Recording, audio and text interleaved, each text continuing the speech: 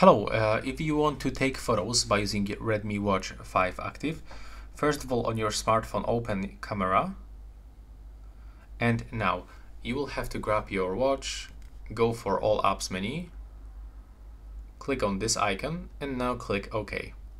And now when you tap on this shutter, you should actually take the photo, but as you can see in my case it is not working because when I'm gonna tap here it's gonna zoom in instead of take the photo.